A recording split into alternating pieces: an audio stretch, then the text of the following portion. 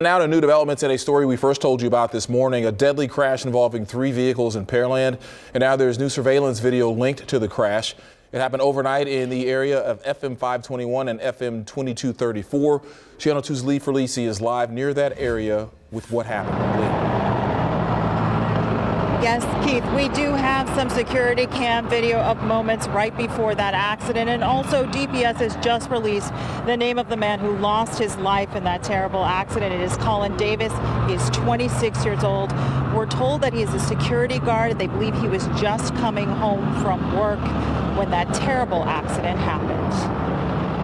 Strewn across an embankment, the shattered pieces of an accident that DPS troopers say left a 26-year-old man dead.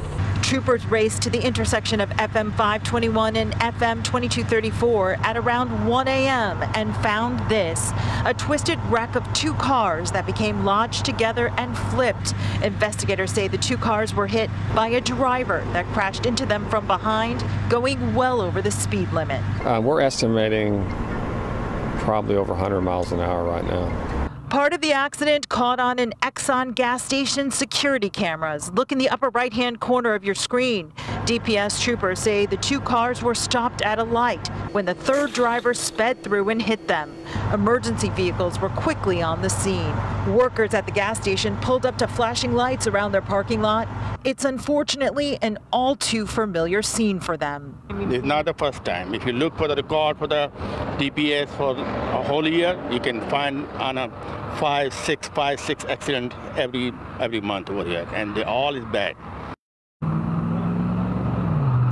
Tragic situation earlier this morning when Davis's car was pulled away. A child's car seat was visible. He may have also been a parent. As for that driver, we are told he is a 43-year-old man from Pearland. He is in the hospital with serious but not life-threatening injuries, and that there are no charges at this moment because investigators are still looking into exactly what happened. We are live in Pearland. Lee Ferlisi, KPRC, Channel 2 News.